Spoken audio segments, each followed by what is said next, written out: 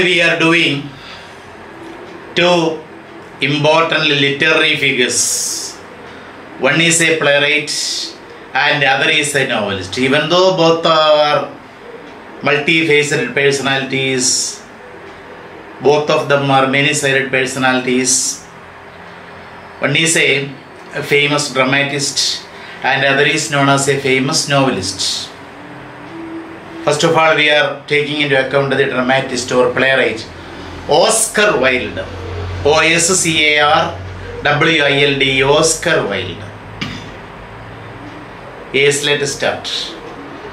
Oscar Wilde was born on 16th October 1854 at Westland Road, Dublin in Ireland.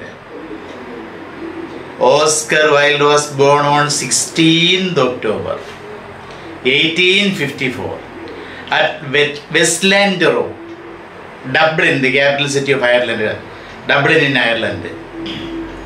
He is one of the most significant writers of later Victorian period.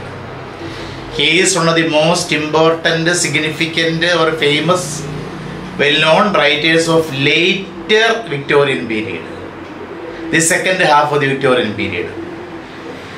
His father, William Wilde, was an extremely busy man and had very little time to look after his family and his children. William Wilde and his wife Jane Francisca. William Wilde and his wife Jane Francisca had 3 children, 2 boys and a girl. Among them, the eldest, Willie Wilde, was born in 1853. Among these children, the eldest child, Willie Wilde, W-I-L-L-I-E, Willie Wilde, was born in 1853. 1 year later, that is in 1854, was born Oscar Wilde. Oscar Wilde was born. Oscar's birth was somewhat a disappointment to his mother. Why? Was he ill at the time of his birth? Oscar's birth was somewhat a disappointment to his mother.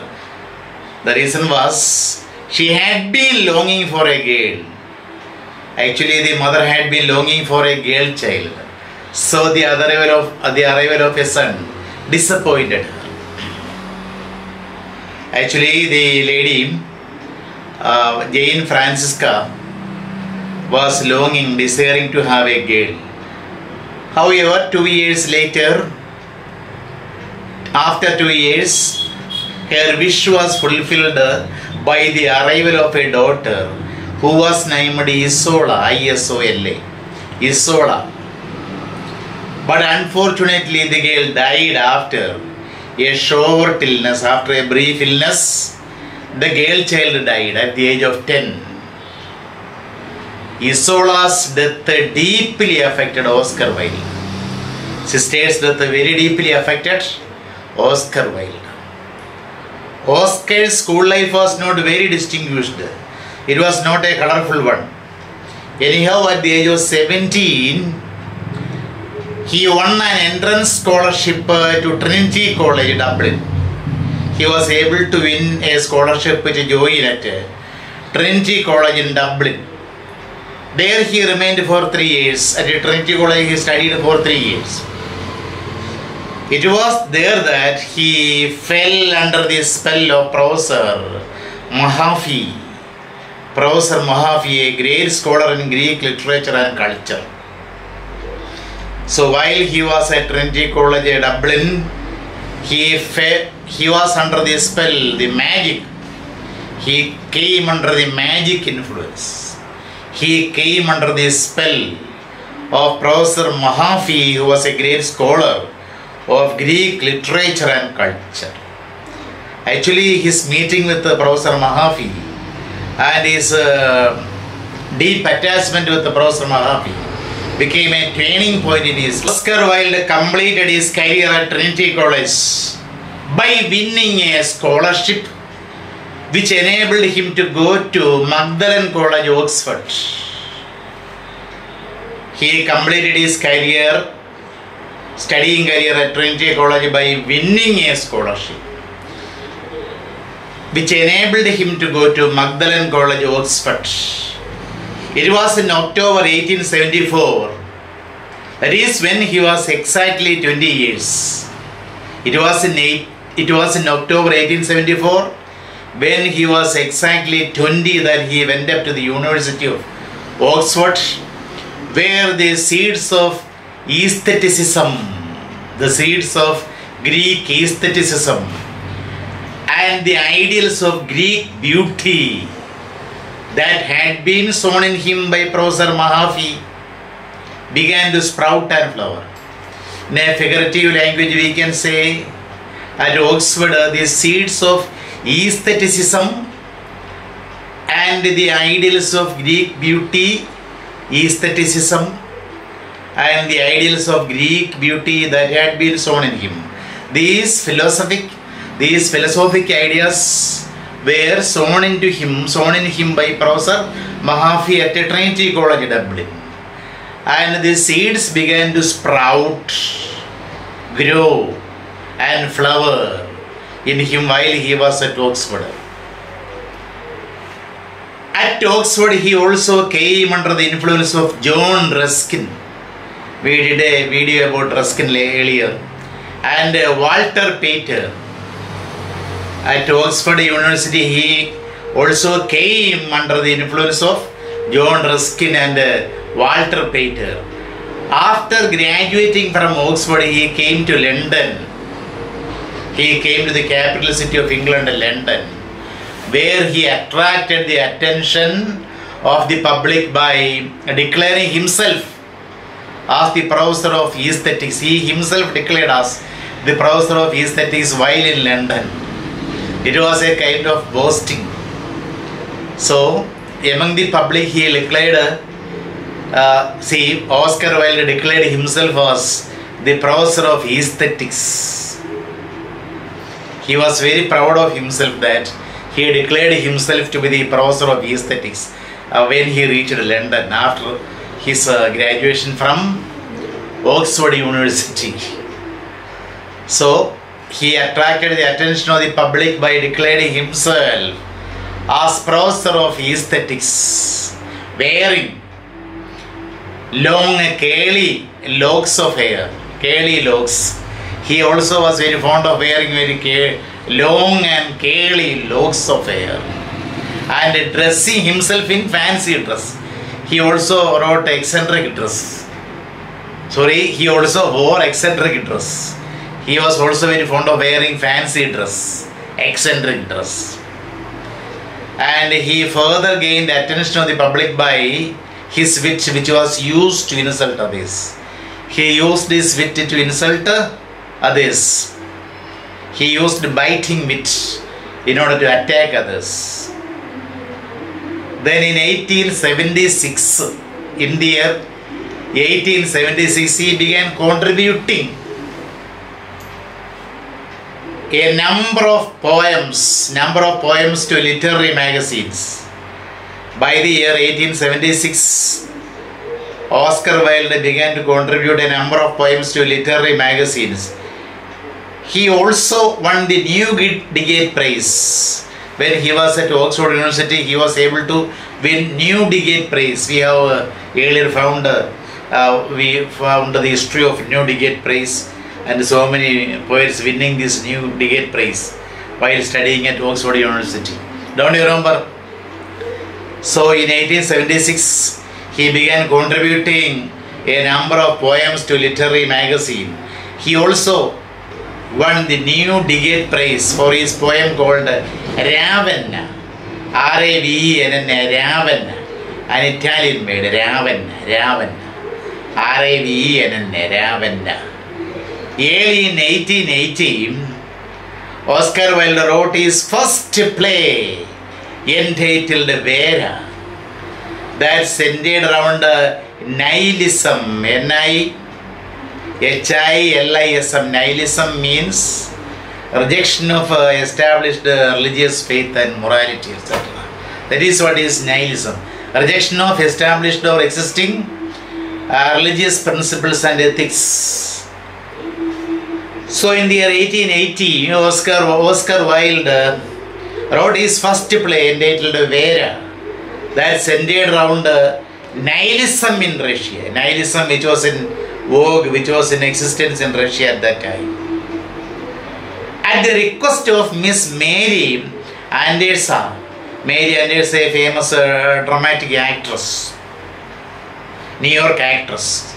At the request of Miss Wilde&D.H.Lawrence-B.A.Eng.Sem, a New York actress, Wilde wrote his tragic play, a verse play, tragic play, The Duchess of Padua. The Duchess of Padua. The tragic play was entitled The Duchess of Padua in blank verse. He wrote the play in blank verse. At the same time, he got an offer to go on a lecture tour in America. He also got a chance to go on a lecture tour in America. At the same time, when he received an offer to write a play, and the play he wrote was a tragic one, entitled The Duchess of Padua, on the request of a famous New York actress, Miss Wilde&D.H.Lawrence-B.A.Eng.Sem. So the offer to make a lecture tour in America, he readily accepted, because it would make him able to get a lot of money. He delivered lectures in about 70 different towns in America. He made speeches or lectures in about 70 different towns in America. Soon after, then coming back, he married Constance Lloyd. He married Constance Lloyd, an Irish author. She was an Irish writer. And he had two sons, Cyril and Vivian. He had two sons, Cyril and Vivian. He edited the journal Woman's World. He edited the journal or magazine Woman's World. In the year 1888 came his first volume of stories. You know, Oscar Wilde's first volume of stories came out in the year 1888. 1888 came his first volume of stories. The Happy Prince and Other Tales. It contains the most beautiful, pathetic, touching story, The Happy Prince. You might have read the story, which would have moved your hearts. The Happy Prince and Other Tales. The next year, that is in 1889, next year, he published an essay, The Portrait of Mr. W.H. The essay was entitled The Portrait of Mr. W.H. Through this essay, he sought to prove that Shakespeare wrote his sonnets for a boy actor, William Hughes, and not of the Earl of Southampton, as many believe. So we all believe that Shakespeare mentioned the handsome youth in his sonnets. Shakespeare has written 154 sonnets, and most of the sonnets are addressed to a young and handsome youth, and other sonnets to a black lady. And many believe that the young handsome man, handsome youth mentioned in his sonnets is the Earl of Southampton. But through the essay, the Portrait of Mr. W.H., Oscar Wilde tries to prove that Shakespeare wrote about a boy actor, William Hughes, and not the Earl of Southampton. In the year 1891, he produced a book of essays called Intentions. In the next year, in the year 1891, he produced a book of essays called Intentions. In the same year, means in the year 1891, he wrote a novel. He was also a novelist. He wrote a novel, The Picture of Dorian Gray. The Picture of Dorian Gray was the title of the novel which he wrote. Then his play Lady Windermere's Fan. It is a play which ridicules the snobbery which existed in the middle class society. His play, Lady Windermere's-Fan, established him as one of the leading dramatists of the English stage. Lady Windermere's-Fan established him as one of the leading dramatists of the English stage and brought him a lot of money also. He was able to get a lot of money from the production of this play, Lady Windermere's-Fan. It was enacted in so many stages which made him rich. Then this play was followed by A Woman of No Importance. A Woman of No Importance, which has a theme, which has a good theme. Many critics point out that Lady Windermere's-Fan does not have a strong theme of its own. It is in the form of a satire. But you know, A Woman of No Importance contains a good theme and a number of dramatic situations. And soon after came An Ideal Husband, another play by Oscar Wilde, An Ideal Husband. Wilde wrote the play, another play, The Importance of Being Earnest. Earnest is the name of the protagonist. The Importance of Being Earnest, in the year 1894. Perhaps it is the most significant of his plays, most important of his plays, The Importance of Being Earnest. It was written in the year 1894, which deals with many things like women's education, the inheritance of property, marriage, class distinctions, class differences, the rich and the poor, etc. Class distinctions, baptism, food, money, all these things are dealt with in the play, The Importance of Being Earnest. Another play, Salome, was banned in England. It was banned in England and produced in Paris. It was published and enacted in Paris in the year 1896. Paris, the capital city of France. In the year 1896, it was banned in England. Oscar Wilde was charged with homosexuality by the Marquis of Queensberry. Marquis of Queensberry charged him with homosexuality, gay nature. Wilde was prosecuted on the charges of homosexuality. Oscar Wilde was prosecuted on charges of homosexuality and was sentenced to 2 years rigorous imprisonment, hard imprisonment. He was sentenced to 2 years rigorous imprisonment. During the period of imprisonment, he wrote De Profundis. De Profundis, that means, De Profundis means the French title. De Profundis means from the depth of the heart. From the depth of the heart. That is the meaning of the title, De Profundis. It was the book he wrote while he was in imprisonment. It means from the depth of the heart.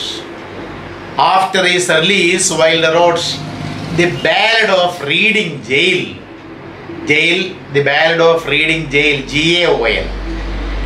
G.A.O.L. was the Old English. The Old English of J.A.I.L.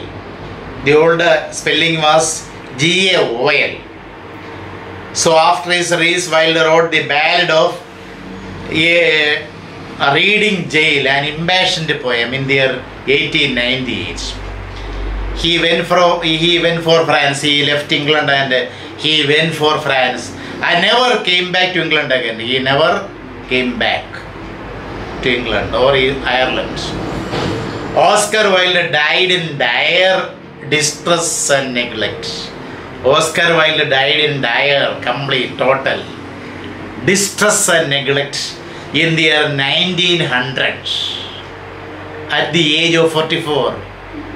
You know, he was just 44 at the time of his death. He died in dire distress and neglect in the year 1900 at the age of 44, when he was just 44.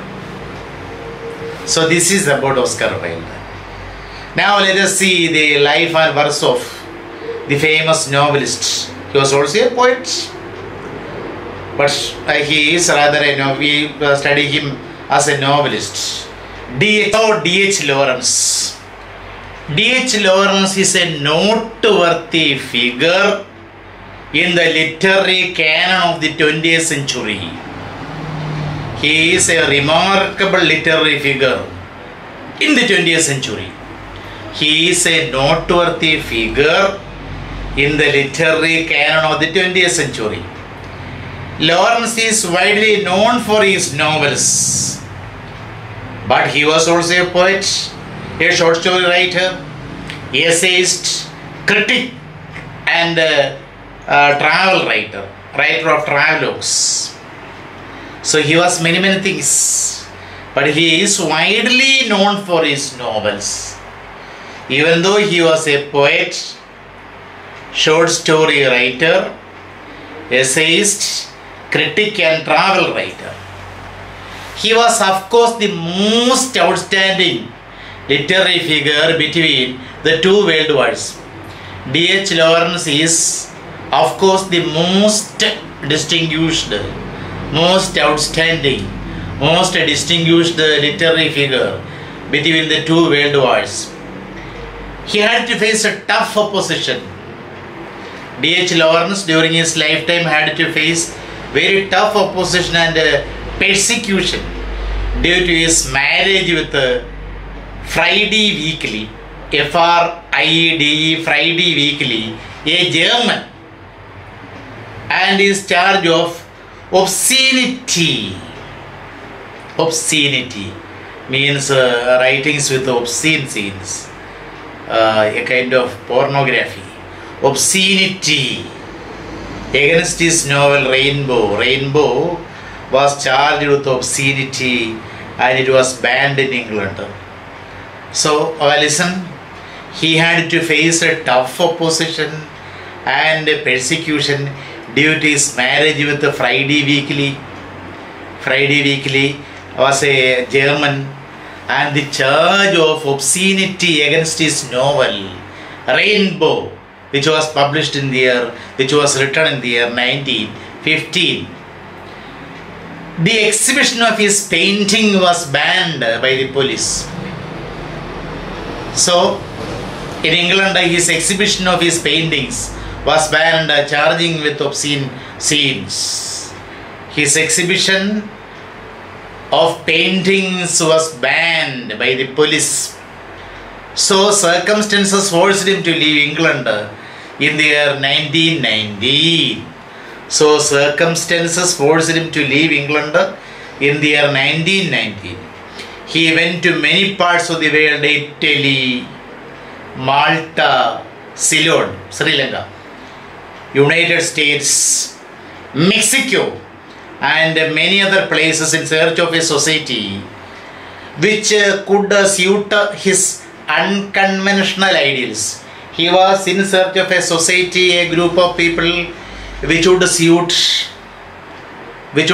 his unconventional ideals. He was quite unconventional. He had unconventional ideas with him. He was in search of, he was in quest of a society or a group of people which would accept his unconventional ideals. So he traveled around the world. He traveled to various places in the world like Italy, Malta, Ceylon, United States, Mexico, and many other places in search of a society which would suit his unconventional ideals.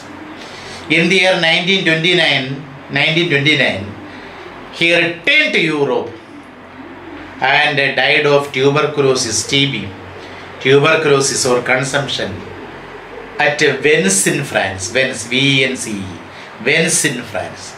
He died at the place called Venice in France. He died of tuberculosis or consumption. That was his disease. He died of tuberculosis at Venice in France. Lawrence was one of the most prolific writers of the 20th century. It is true that he is one of the most prolific, able, writers of the 20th century. In his 19 years of literary career, he had a literary career of 19 years. In his 19 years of literary career, he produced over 40 volumes of fiction. Fiction means short stories and novels. He produced 40 volumes, more than 40 volumes, more than 40 volumes or over 40 volumes of fiction, stories and novels, poetry, plays, treatises and essays. He also wrote treatises and essays. We are here mainly concerned Lawrence as a novelist. We are discussing him here as a novelist only. We are here greatly, deeply concerned with Lawrence as a novelist. We are considering him as a novelist here. First novel, The White Peacock, published in the year 1911, introduces Lawrence's main theme. The novel introduces D.H.Lawrence's main theme, the unhappy human relationship.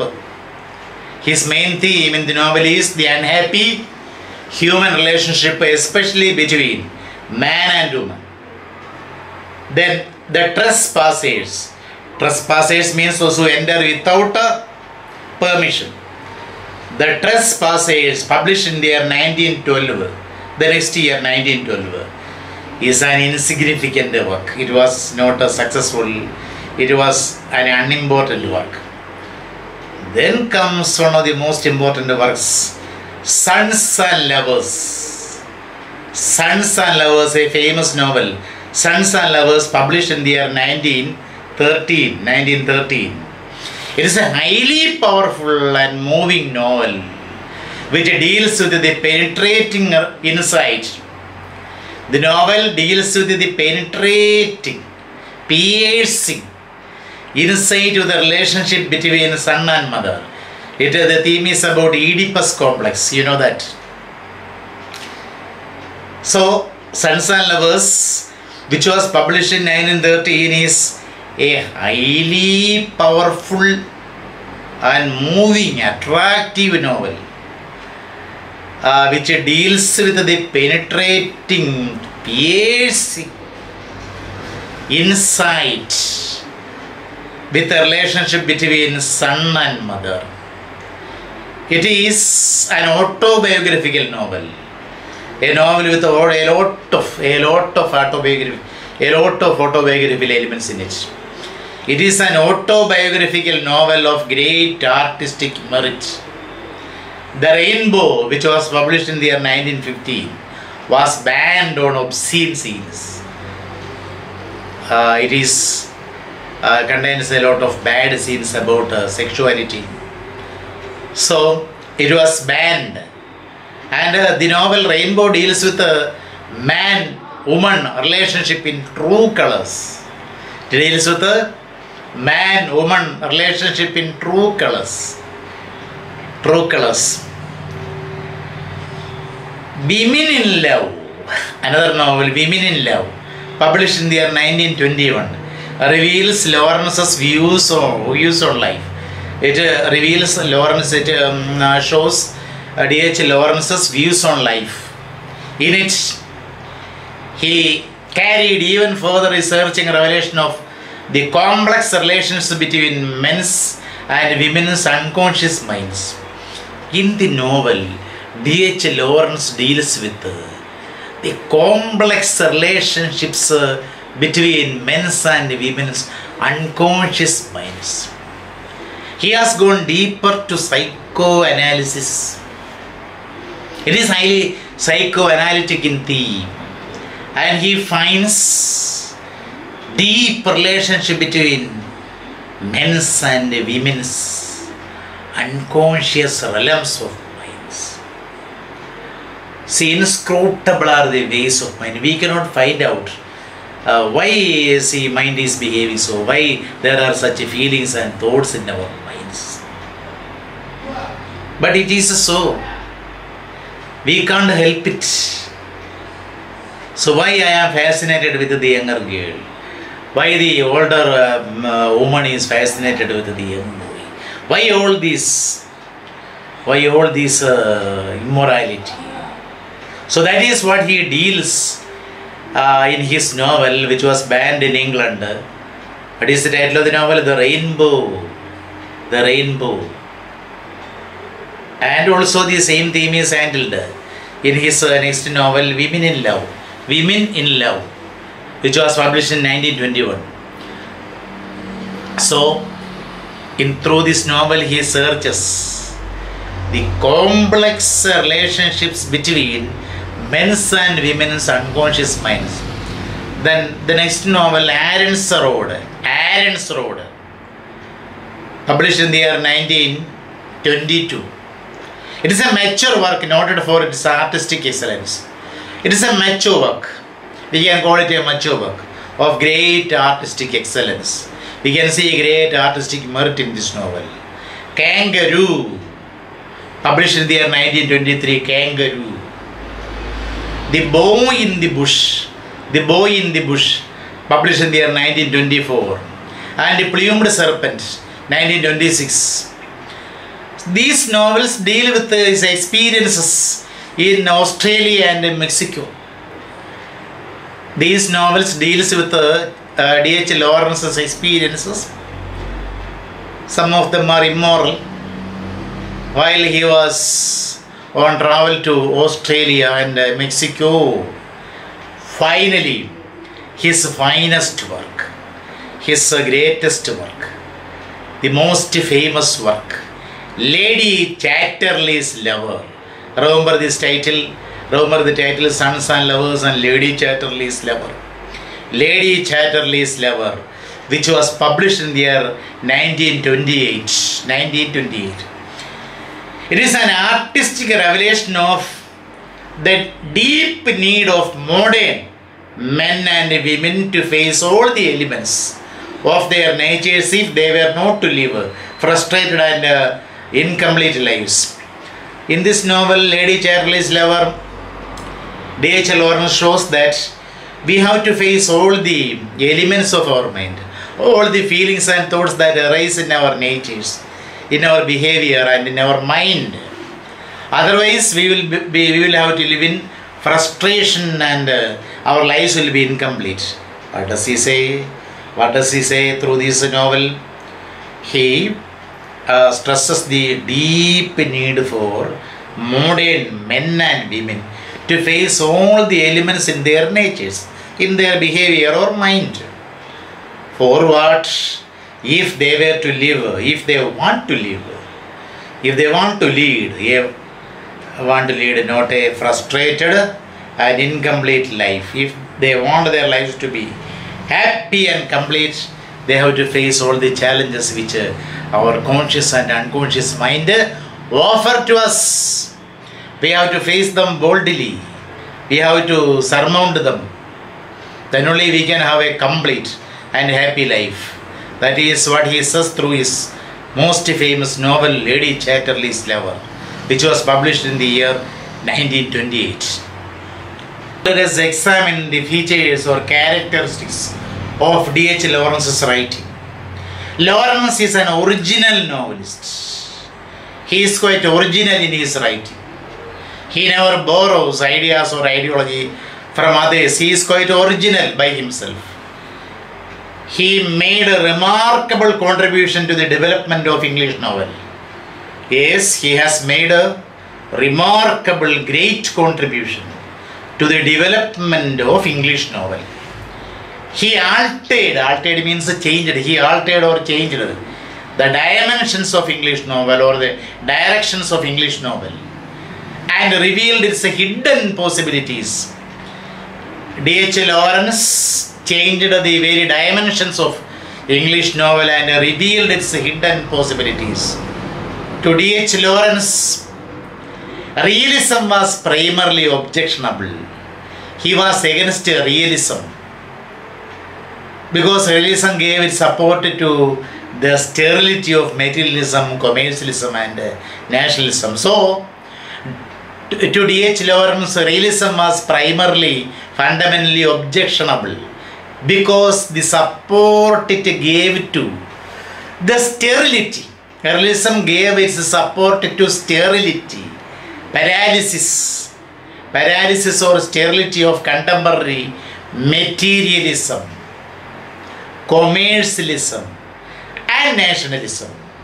You know, the contemporary materialism, commercialism and nationalism were viewed as sterile in the realistic writing. So he was against realism. Realism was primarily objectionable because the support it gave to the sterility of contemporary materialism, commercialism and nationalism. Lawrence felt that he thought that the mode of realistic fiction was entirely inadequate for the effective expression of his interpretations of life. D.H. Lawrence thought or felt that the mode of, the style of realistic fiction, a realistic writing of stories and novels, that is realistic fiction. What did he think? He thought that, or he felt that the style of or the mode of realistic fiction was entirely inadequate. It was entirely insufficient for the effective expression of his interpretations or meanings of life. He found that, he discovered that realism was not effective, not adequate to express his meanings of life, his interpretations of life. So he took the task of devising a language of his own. D.H. Lawrence took a difficult task of devising a language of his own, he took a difficult task of devising or making a language of his own, in which the unconscious could be expressed, the unconscious feelings and thoughts which occur in the unconscious realms of human minds could be expressed properly. For that he devised a new language system, a very beautiful narrative technique he devised. So he devised a language in which the unconscious could be expressed. Lawrence's novels had abiding autobiographical interest. Another feature of his novels was that his novels had an abiding, strong autobiographical interest. His novels were full of autobiographical elements. Sons and Lovers is an autobiographical from start to finish. The novel Sons and Lovers is quite autobiographical from beginning to end, or from start to finish. Sex occupies the most important place in Lawrence's novels. So I think that this is highly motivating for you to read D.H. Lawrence's novels, especially like The Rainbow and Lady Chatterley's Lover. Why? Because sex occupies the most important place in Lawrence's novels. He discards, he avoids, he neglects Victorian purity and inhibitions. You know, Victorian period is a purity. Victorians, most of the Victorians regarded unhealthy relationships between man and woman as something impure, something very obscene and something unholy. He discarded it. D.H. Lawrence avoided such things. He considered them as mere fancies. So he discards, he rejects the Victorian purity which existed during the Victorian age, Victorian purity and inhibitions in the treatment of sex, and presents an original, imaginative and modern view of love and sex. Through his novels, what does he do? He presents sex and love in an imaginative, he had an imaginative modern view of love and sex in his novels. He discards the Victorian purity and inhibitions, mental inhibitions, mental hesitations. So we cannot often open our heart to another, especially belonging to opposite sex, because of mental inhibitions.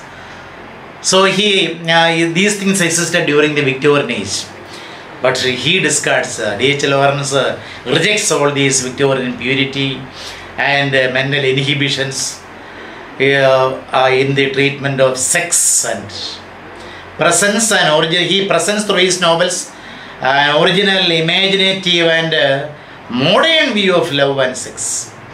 Lawrence's style is poetical and symbolical. His mode of writing is poetical as well as symbolical. He lavishly, D.H. Lawrence abundantly uses similes and metaphors. D.H. Lawrence abundantly, lavishly, largely uses similes and metaphors. His descriptions of natural scenery, and in his novels and stories we can see very beautiful descriptions of natural scenery. His descriptions of the natural scenery are picturesque and poetic. His descriptions of natural scenery, his descriptions of natural scenery are picturesque, romantic and quite poetic. So this is about D.H. Lawrence. Study the lives and works of these two great writers and feel safe. Thank you.